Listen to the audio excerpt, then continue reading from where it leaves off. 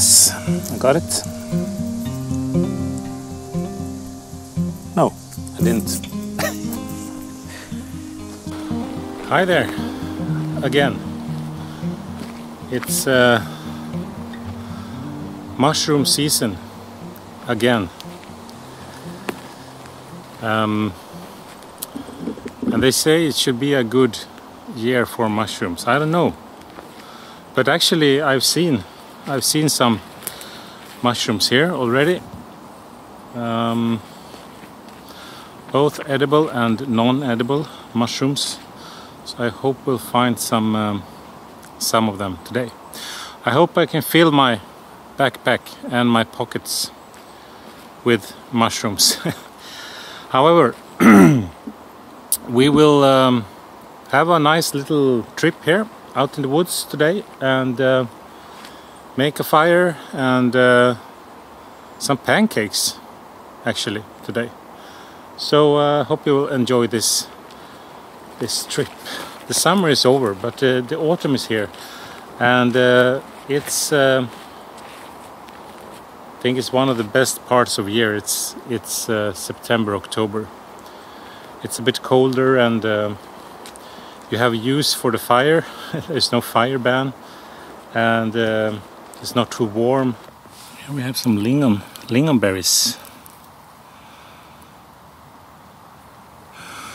Not so many, but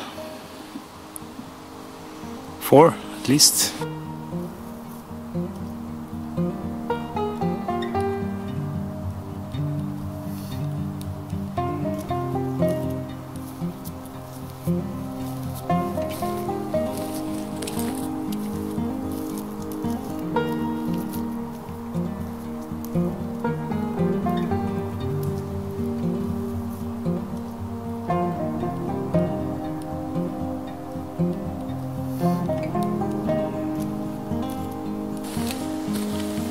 Here we have blueberries.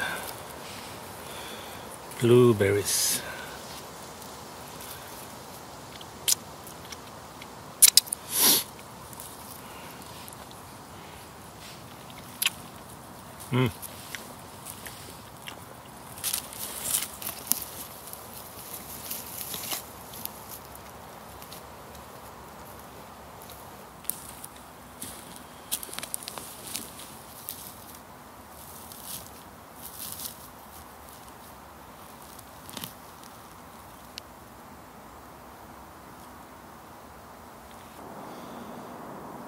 I must say it's a lot of different mushrooms out here this year. A lot of diverse kind of diverse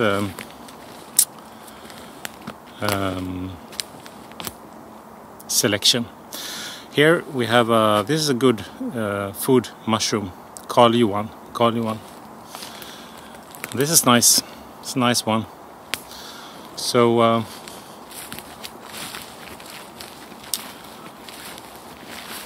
but I haven't seen really what I'm looking for yet. Very poisonous. This is the archetype of a poisonous mushroom.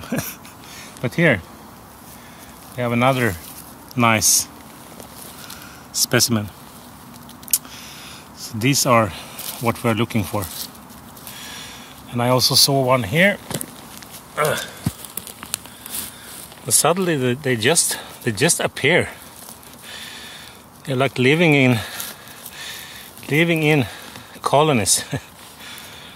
Here's another one. So what I usually do right away when I pick them is to remove the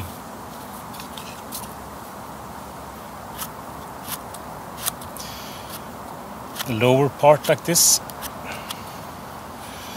Then I do the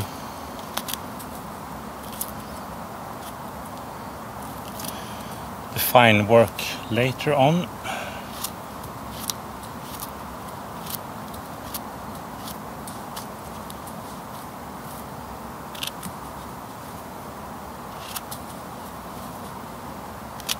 So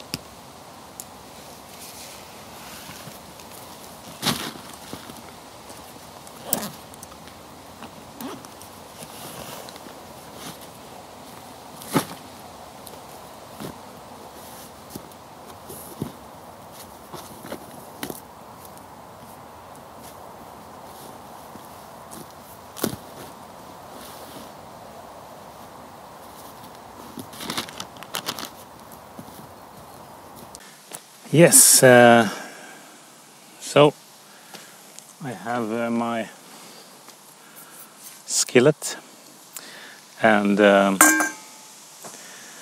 I have collected some tinder here. So it was a while ago I did some flint and steel fire.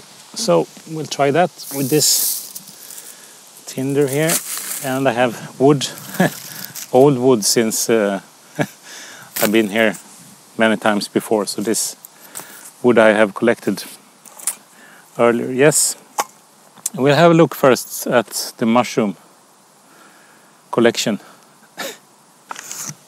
So here you can see some of the this is the type of mushrooms I found. I haven't found a single chanterelle, not a single one, but yeah, a few more.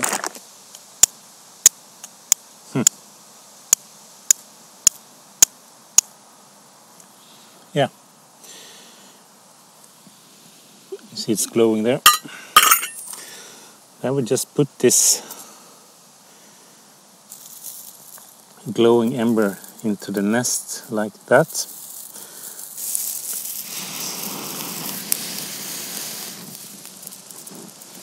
There you have it.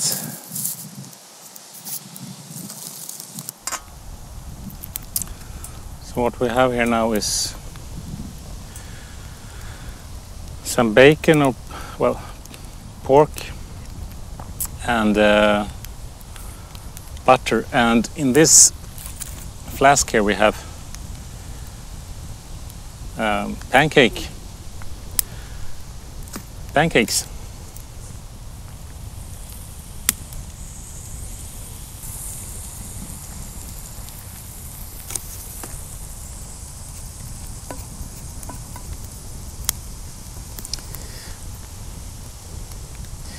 Have to remove the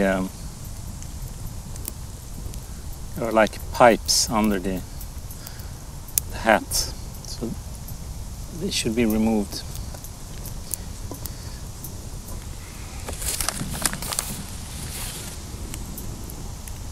It's a bit windy today.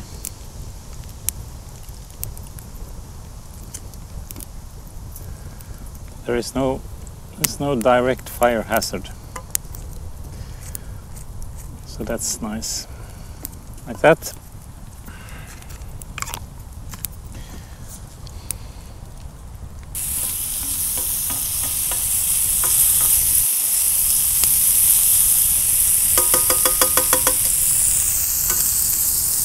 Okay, let's try this.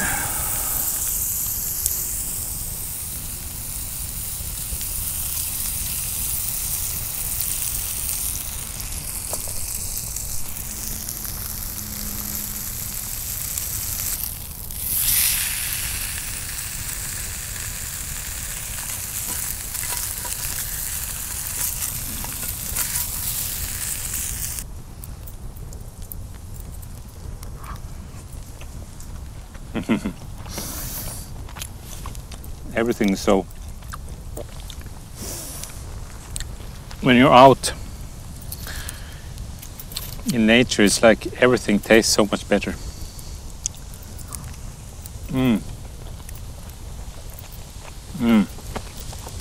Maybe it's because you're hungry. Probably it's because you get hungry when you are outdoors. I guess that's the explanation. Hunger is the best spice. That's very true.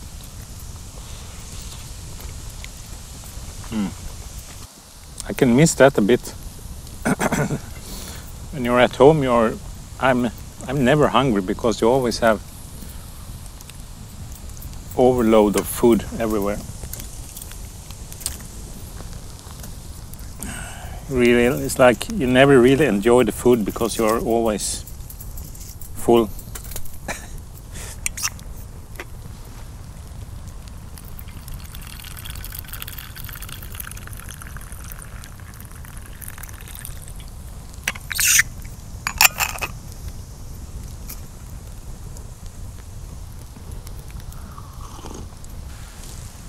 Here comes.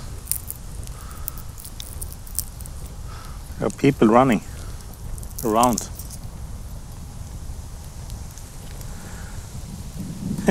They're also on the hunt for. Well, they are searching for tags. They are orienting, so they're searching for tags. That's great. We all have to collect something, you know.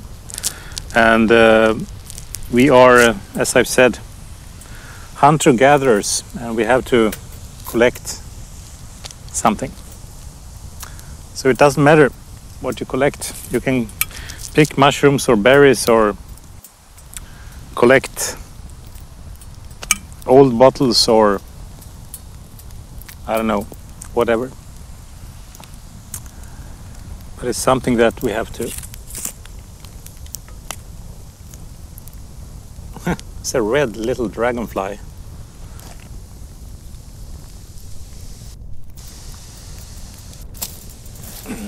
Yes, I got it. No, I didn't.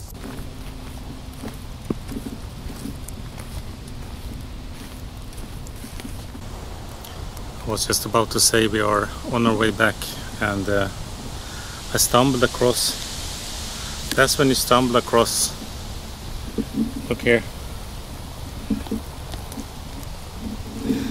This is a nice one. See that? Yeah, this is not eaten at all by snails or insects. Yeah, they are like they're hiding. They're hiding in the moss. So it's you have to kind of stumble across them. And thank you for joining me today. And well, see you next time. Bye. I have to show you a last one here. Also seem to be a exceptional one. Look here. Here.